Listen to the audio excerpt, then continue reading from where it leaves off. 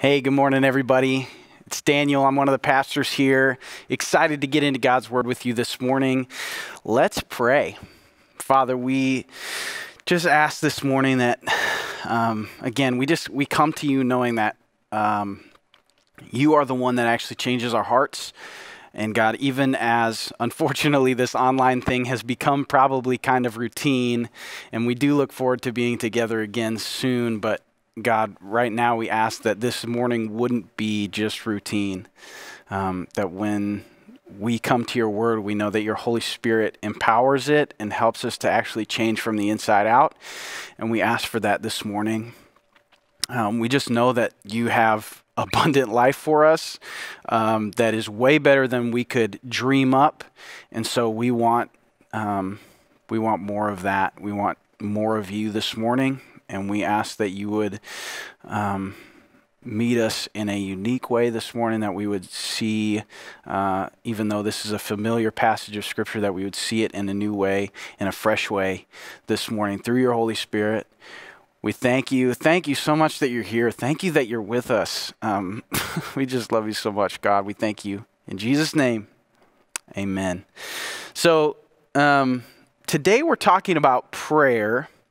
And prayer is this really interesting kind of paradoxical thing, because on one hand, prayer comes naturally to humans.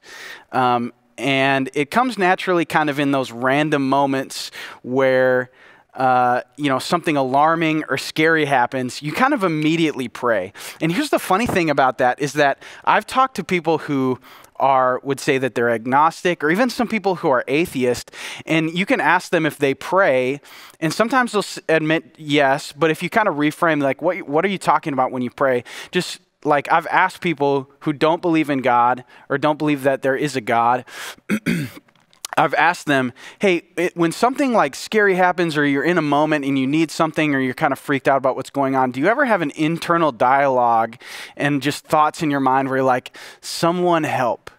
Someone out there help me. And it's interesting because almost everybody, even people who don't believe in God, who don't think they pray, do that. That comes very naturally to us, just in those random moments. And so it's just that inner dialogue, moment by moment. It comes naturally, but it also feels difficult. And because I think when people think about prayer, they think a little bit more along the lines of, bowing next to your bed, folding your hands, those kind of things. And so, if you've ever tried to just like spend some time praying, like set aside some time to pray, it's difficult. Like you kind of are like, okay, and you try to like get settled in, and you're sort of like, dear God, would you bless the world and my family? And it can just feel a little awkward, a little forced. And then like if you've ever tried to do that and focus for an extended period of time, even like 5 minutes, your brain is all over the place. You're trying to pray, and then you're thinking about like, oh shoot, I forgot to do the dishes, and did I leave the window open, and is it raining, and like all this stuff. We just have all these random thoughts that are coming in our head. And so prayer at the same time comes naturally, and it's also really difficult. And what's funny is that when we talk about prayer, I think most of the time our immediate feeling, especially for those of us that follow Jesus, when somebody says that they're going to talk about prayer, or if somebody asks us like, how's your prayer life? Our immediate feeling is often guilt or shame. And I think it's because we have this thing of, it's like, yeah, I should do better, or it could be better. And now here's the thing, and I just want to like lay this foundation for us this morning. It's like, we can all grow in prayer. We can all grow in our relationship with God because God is infinite. Like, we'll never reach the limits of relationship with him. So we can always grow in relationship with God. But this morning, I want us to understand that even though we definitely want to grow in prayer today, the beautiful thing is that the only reason that we can talk to God in the first place, the only reason that prayer is a real thing, is because he created us to want to talk to him, because he wants us to have conversation with him. The only reason we can pray is because God is actually listening to us and because God wants to speak to us. And so this morning, I just want to ask, do you want to be really good at prayer? Then accept Jesus' gift of salvation. If you want to be an amazing prayer, accept Jesus' gift of salvation, because it's only through Jesus that we actually have this relationship with God where our prayers are completely unhindered before him, and we actually get to experience this kind of relationship with God where we don't have to think about, am I doing this well enough? Jesus already did it well enough on our behalf. So you want to be an amazing prayer, have a relationship with Jesus. And so that's kind of the jumping off point. And now the reality is God hears everybody's prayers. He hears the prayers of people who are not saved yet. He's God. He can do that anytime. But I want us to just this morning, we're going to talk about a lot of stuff. We're going to get into a very familiar passage where Jesus teaches the Lord's Prayer. And this morning, I want us to step into this letting go of that shame of like, oh, I should do better.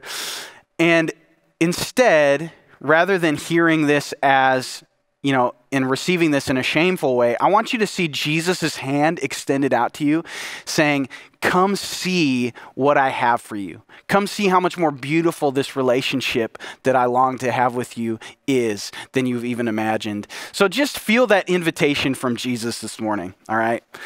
And here's why I think it's important for us to talk about prayer this morning, is it's because your prayer life shows the focus of your heart. I think when you pray, you see most clearly the things that are going on in your heart.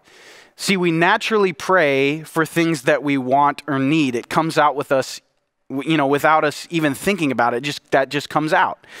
And when you listen to yourself pray or just pay attention to the kind of things that you pray about, you see kind of where your priorities are or the things that are consuming your thoughts. And it also kind of shows you the way that you relate to God. So there's a lot of things about our hearts that we see when we pray.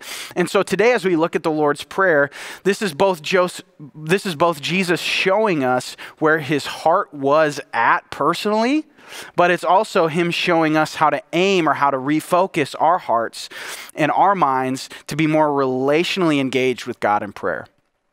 So that's what we're going to do this morning. So again, we're in Matthew chapter 6. Just like last week, we're actually just kind of jumping backwards in the chapter. So this we're going to start in verses 5 and 6. So Jesus says this, and when you pray, do not be like the hypocrites, for they love to pray standing in the synagogues and on street corners to be seen by others. Truly, I tell you, they have received their reward in full. But when you pray, go into your room, close the door, and pray to your Father who is unseen. Then your Father who sees what is done in secret will reward you.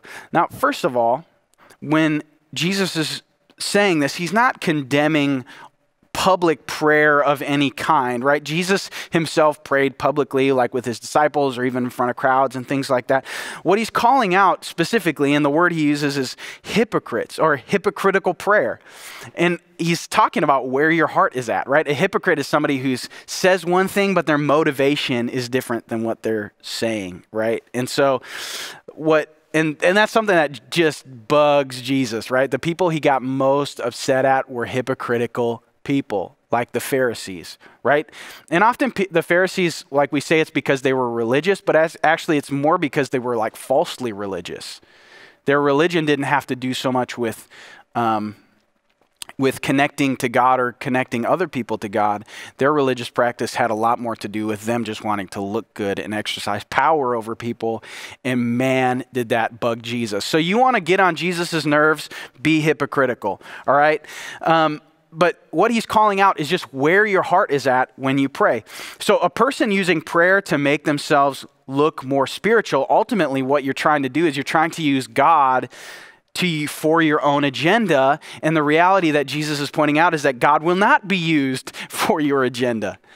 No matter what, no matter how spiritual or how amazing your prayers sound, if your heart is in the place of like, I just want to look good for other people, Jesus is kind of like, that's what you get. And I don't know if you've ever felt used by someone but nobody likes to feel used, right? Maybe you had a friend who you know they came over because you just had that one toy that they like to play with, or like just imagine this. Let's say that you're a famous person, okay? And let's say that you had a friend or at least an acquaintance who would come over and they would hang out, but every time they came over and hang out to like have a conversation with you, they always had to live stream it to Instagram. And they did most of the talking, and then when they would ask a question, it was more like they were making a statement, and they were using really big words to sound smart and impressive to the people who were apparently watching.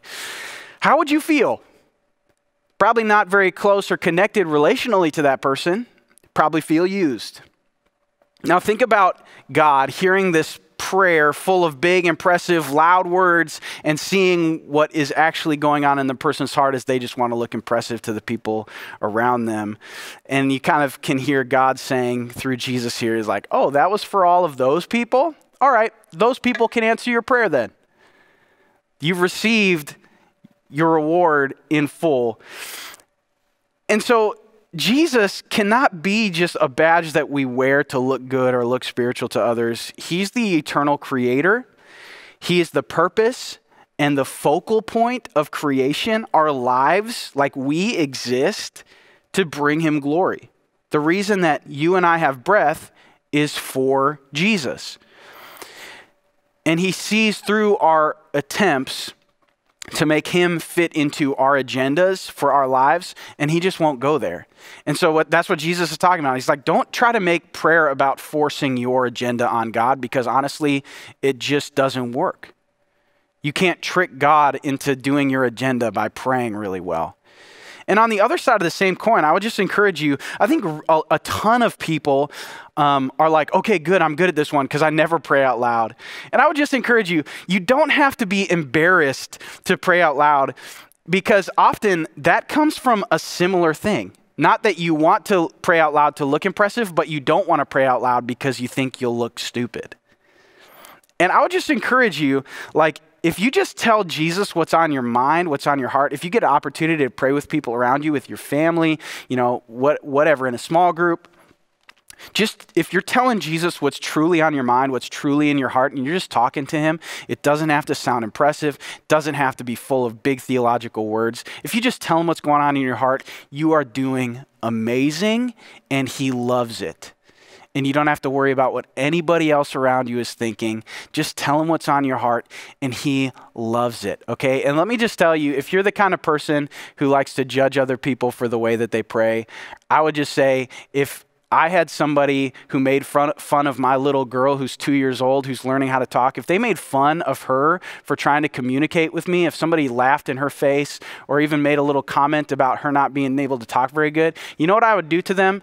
I can't say it in church. So I'm just letting you know, there is no room for judgment like that in the family of God. And Jesus absolutely loves genuine childlike prayers. So just let your guard down a little bit is what I'm trying to say in prayer. Let's keep going. Verses 7 and 8. And when you pray, do not keep on babbling like the pagans or like pastors, for they think that they will be heard because of their many words. Do not be like them, for your Father knows what you need before you ask him. Now, I'm just kidding. He didn't say pastors in there, but pastors do like to pray long, and I'm one of those pastors. But what Jesus is specifically talking about is not necessarily about like long prayers, because sometimes, honestly, like that's just where your heart's at. You got a lot to say. There's a lot of things that are on your heart, or a lot of things that Jesus is even putting on your heart to pray about. Pray those things out. What he's talking about is like basically in every religion, there are these repetitive prayers that you pray over and over. They're these rote things, and there's nothing wrong necessarily with rote prayers, but it's just the repetition where it almost becomes mindless. And it's this mindset that it's like, if I just like fill in the blank, you know, do this enough or say this enough or whatever, then I have a better chance of my prayer being heard. It's like a way of showing my devotion by just repeating this stuff over and over and over again. And what Jesus is encouraging us in prayer is to be relational, not superstitious. Okay? Prayer is about relationship with God, not about superstitiously trying to like work the angles to get our prayers to be good. See, and even if you don't do the repetition thing, kind of the mindless repetition, it's possible that superstitious kind of practice has made its way into your prayer life, right? And we all have little superstitions like don't walk under the ladder, or, you know, like I wear these socks when the Packers play because then Aaron Rodgers does better when, you know, or whatever. So you may not be superstitious, right? But you may be just a little stitious in your relationship with Jesus. Maybe you've wanted to pray, but then you feel like before you pray, you kind of need to give yourself a spiritual report card. Like, did I read my Bible enough? How much have I been sinning? Or how much of that one specific sin that I really hyper-focus on have I done recently? Oh, a lot. Okay, I better get my grades up before I really like lean in and talk to Jesus today. And let me just tell you, that's complete superstition. That has no basis in Scripture. Our prayer doesn't rise and fall based on simply how well we're doing and sort of like our whatever weird report card that we come up with. Now, are there things God cares about and things that can hinder our prayers? Absolutely. But let's let God tell us what those are and let's not define those for ourselves. Okay? See, because prayer, again, it's not about superstitious practice. It's about relationship with God. It's not a transaction. God is not a vending machine. He's our heavenly Father. He already knows what we need before we even ask him, and he wants to connect with you. He wants you to know him better. He wants you to experience his love. He wants to give you direction for your day, for a moment by moment kind of walk with him every moment of your day. This was all the stuff that Jesus wants us to know as a setup before he even gave the Lord's Prayer. Okay, so all of that stuff is just the setup to hear the way that Jesus gives us, or this example that Jesus gives us on how to pray. So let's keep going. Verse 9. Jesus said, "This then is how you should pray. Our Father in heaven, hallowed be your name." So this is where we start, okay? We start by addressing God as Father, but a Father who's in heaven and a Father who is holy, all right? So that's kind of the first thing that Jesus shows us, is to pray with God's fatherness and his holiness both in focus, okay? And these two things on the surface level can seem a little hard to reconcile, and they sort of are, but it's the beauty of the gospel actually that both of these things can be the beginning of our prayer or the stepping off point of relationship with God. And what I mean by that is God is both a heavenly Father who loves us and cares about us like crazy, but also is completely holy, completely set apart, and completely separate from sin. And here's the amazing thing about the gospel is that God both kept 100% of his holiness, like he didn't lower his holiness to connect with us, and he also didn't cheapen the love, the father-child kind of relationship that he wants to have with us, but he brought both of those in full force through Jesus, that he took the penalty for our sin that would have held us out of his presence, that would have kept us out of that holy place, but also he brings the fullness of his love through that sacrifice so that we can be restored and adopted into relationship with a holy God as our Father. It's mind-blowing, but that's where Jesus tells us to start. See, depending on our background, like, you know, whether you grew up in church or not, just the experiences that we've had in life, we will often, and especially based on where we've gone to church and the kind of teaching that we've received and things like that, we'll often emphasize one of these things over the other, but we need to see them both at the same time. Because God wants to relate to us as our Father. Like, that's the kind of relationship that he wants to have. We are his children. He is our Father. But he doesn't lessen his holiness, right? Instead, he sends Jesus so that we can connect with a holy God as our Father. So how do we keep these things in alignment when we pray? This is just kind of simply how I would say to keep both of those things in focus. Both know that it's not about you when you pray. God is a holy God. And again, like, everything is about him and for him, okay? So that's how we keep his holiness in focus. And also with a sense of awe, just knowing that, like, I have no business apart from Jesus ever being able to talk to God in this way. So that's how we keep his holiness in focus and at the same time understanding, but as my heavenly Father, because of what Jesus has done on my behalf, I get to have this kind of relationship with God where he actually loves me. He actually cares about me. He cares about my needs. Like I'm concerned about something that might seem trivial on the grand scheme of like all of the universe and all of human history, but God actually cares about that. Like you might be worried about a test coming up, or you might be worried about this conversation that you have to have with a friend or with an enemy or whatever. And God cares about those things. It's not too small for him because he's your Father and he loves you. So both we come with a sense of awe and respect and the fact that he gets to call the shots and also that he loves us and he cares for us. Let's keep going to verse 10. The next thing that Jesus says is, your kingdom come, your will be done on earth as it is in heaven. See, when we keep God's holiness and his fatherness in focus, we recognize that life is not about me. And if life's not about me, my prayers shouldn't probably just be all about me. And so this is a great place to start. So you've kind of addressed God. You've talked about who God is. And then you start by just saying, God, would you do what you want to do? Would you bring your rule and your reign here on earth and implicitly in my life just as it's done in heaven?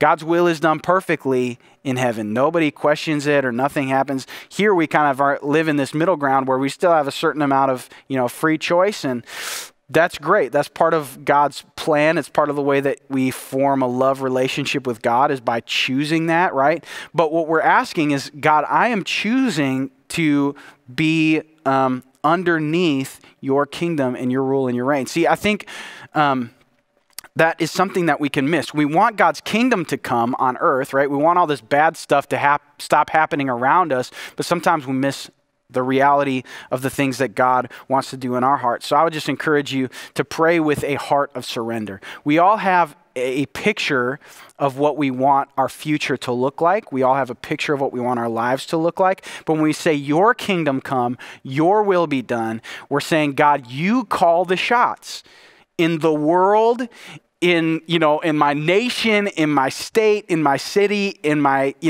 church, in my life. God, you call the shots.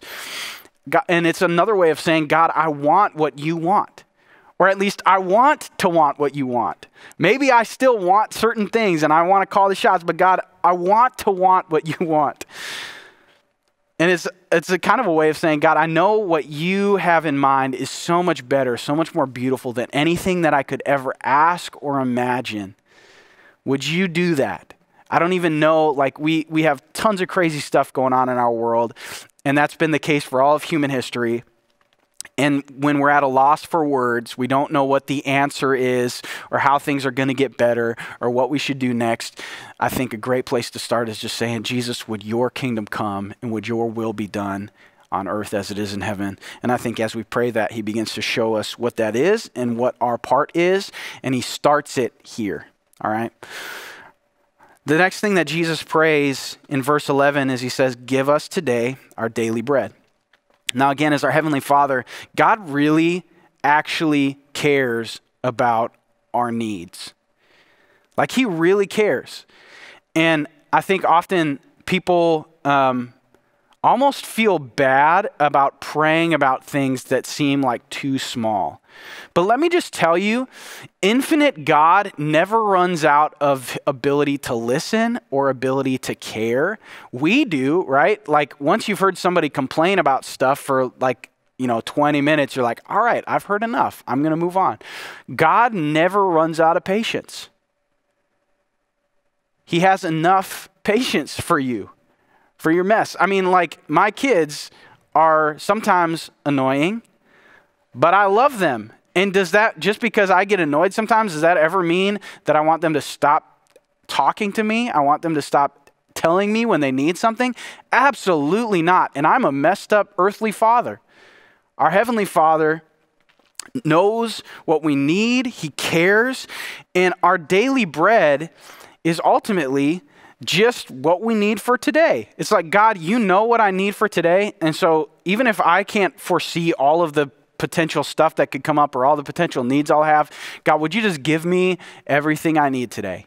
Yes, that means actual like physical provision, actual food, money, whatever,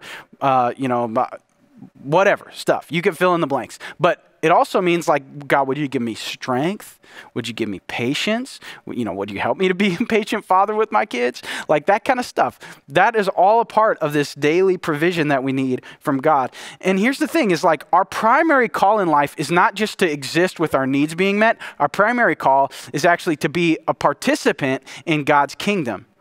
And so when we have that in frame, or we have that understanding that my life isn't about just having my needs met and being comfortable. My life is actually about participating in God's kingdom. Then we can pray this short about our needs. God, would you just give me everything I need today? And then step forward in faith. See, that's what I think Jesus, at least one of the things that Jesus is inviting us into is all of this stuff is short. The Lord's Prayer is so short. And I'm talking for 30 minutes on it today, which is kind of dumb. But the Lord's Prayer is so short, and especially this thing, just give us today our daily bread. It's like enough said. See, we can pray with confidence in God's provision. We can pray with confidence in God's provision. See, sometimes our needs are so heavy on our minds and we need to just keep bringing them up to God and putting them in his hands. And I would just say that's actually super good. Like keep doing that. When stuff is clouding your vision and you're just like, I just need, God, this stuff is like weighing heavy on my heart. It's taking up space in my mind. I want to think about you, but I'm thinking about these needs. Just keep laying them at his feet. That is so good. That's such a good practice. But at the same time, when we pray, we can just say, God, would you give me everything I need today? And leave it at that and be confident that he will. Because again, that's not the main focus of our life. The main focus is, God, I want to be a part of what you're doing. I want to be a part of your will being done, your kingdom coming on this earth. And so all that other stuff, right? And this is what we looked at last week where Jesus said, seek first his kingdom and his righteousness and all these things will be added. It's that kind of attitude saying, Jesus, I want to be a part of what you're doing. So can you just all the other stuff that would take my focus away from that, all the other needs, I'm just going to trust you to take care of that stuff. Yes, I'm going to be wise. Yes, I'm going to be diligent, but I'm going to trust you with all the stuff that I can't control as it relates to my needs being met. And I'm going to walk boldly into what you're calling me to do. And so I would just encourage you that when Jesus says, give us today our daily bread, your prayers for your needs can be that simple. Now, again, nothing wrong with telling God everything, just spilling out your heart. He also loves that, okay? But there is a place of faith just saying, you know what, God, you got me. I know that simply saying, give me what I need today is enough because you already know what I need and you love me, okay? Let's finish up here, verses 12 and 13. Jesus says, he wraps up his prayer with this, forgive us our debts as we also have forgiven our debtors. And lead us not into temptation, but deliver us from the evil one. See, this last part, and again, people give so many sermons about the Lord's Prayer, okay? You can go, people break this stuff down. People would give an entire sermon on one verse of this stuff. So this is by no means an extensive treatment of the Lord's Prayer. What I'm really inviting us into is just to see, I think, a little bit of Jesus's heart in this. And the last thing that I want us to see, because again, there's so much more that could be said about this, but the last thing that I want us to see in this thing is that Jesus shows us that part of our prayer and part of our heartbeat and part of what our heart is aimed at, the priorities of our heart, should be to pray for relational harmony with God and with others. I don't know that this often enters our mind. I think we again, I say we, but I should probably just say I, and if you relate to me, you can nod, okay? But I often pray about stuff that only relates to me. When I'm in the middle of a situation, especially a situation of conflict with somebody else, you know who I'm mostly praying for? Me. You know who I don't often think to pray for? The person I'm in conflict with. Why? Because my main way of thinking is often about me. But in Jesus's prayer, oh my goodness, throughout the entire Bible, God is over and over and over just expressing how much he cares about the way, not only that we relate to him, but also the way that we relate to other people. And honestly, God receives love from us almost like in a primary way. The primary way God receives love from us is by the way that we love the people around us. See, and what Jesus is saying here is, as he says, forgive us as we forgive, he's not talking about like a salvation forgiveness, okay? That just comes through the gift of Jesus. He's talking about an intentional move on my part to repent, to move back into God's will, and to move back into harmony with him. See, all sin is firstly an offense against God, okay? And his forgiveness is the main restoration that I need. And, you know, I've been forgiven by Jesus. I still make mistakes, and I still need to have a daily, and even more often than daily, like hourly, minutely opportunities to repent. Like I need that constantly. And so when we're talking about forgive us as we forgive, the reality is like if I'm holding unforgiveness in my life, I am actively sinning against God by holding anger or bitterness and unforgiveness against somebody else. So that's why these two things are intimately linked, is because of the way you know, like it's like I like that God loves me. I don't always like that God loves other people. But because God loves me and other people, he cares about the way that I'm relating to other people. So as long as we're holding on to unforgiveness for other people, like we are not walking in step with God. We're choosing to do our own thing. We're choosing to build our own kingdom of hurt. And so I'm not saying that forgiveness is easy, but it's a necessary process for us on a day-to-day basis. And when we hold things over other people's heads, it causes us to miss out on the joy of our own forgiveness and our own salvation, because we begin to see God through the lens of our own anger and our own unforgiveness and our own lack of grace for the people around us. So that is part of why this matters so much to the heart of God. And not only that, but like relational strife is something that truly affects the way that we relate to God and our prayer life. Like if you think about even the example that Peter gives in 1 Peter, he says, husbands, relate to your wives in an understanding way for the sake of your prayers. See, there's something about us living not only in harmony with God, but truly if we love God, we love one another. It says that in 1 John. It says that all over the Bible, in fact. Okay, so what I want you to ask yourself this morning is that I know all of this, you know, we've just kind of taken this piece by piece, and it's been maybe a lot. But I want to ask yourself, as you think about your own prayer life, where is your heart at? Is there a place where God wants to redirect or refocus your heart? And I would just encourage you that probably will start in your prayer life. What are the things that you've been thinking about most? What have been your highest priorities in your life, and how has that expressed itself in your prayer life? You know, for some of us, a lack of prayer is just showing how much we think that we control in our lives. So maybe it's just stepping into, you know what, God, I just want to think about you more moment by moment in my day. I want you to give me direction, and I want to have your heart for the people around me. You know, whatever it is, you can have that conversation with Jesus. But I want you to imagine, okay? Because we often think of prayer as like, oh yeah, prayer. Like we do that, and that, you know, it's a good thing. We kind of do that as a transition or whatever. And let's not let prayer be that. Let's see that prayer is an essential part of following Jesus. It's an essential part of actually who we were created to be. Like God made us to pray. We can't separate that from part of what it means to be human. So I want you to imagine, what would it look like if just we as a church began to just lean in a little bit more and pray in the way that Jesus taught us to pray? Like imagine us being a church that was that sensitive to God's heart.